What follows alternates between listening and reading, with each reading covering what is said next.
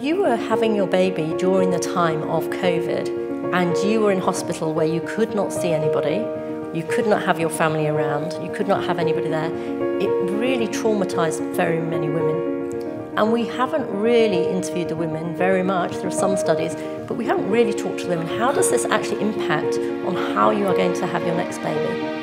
Will it impact on women's fear next time they have a baby? Will they want to have another baby? Or will it be a very positive thing that they're thinking, actually, that happened during COVID, actually next time it will be a very different experience? We know that many women did feel traumatised just during this experience, and actually very, very frightened, and everything they had hoped for through giving birth, pregnancy, was really removed from them.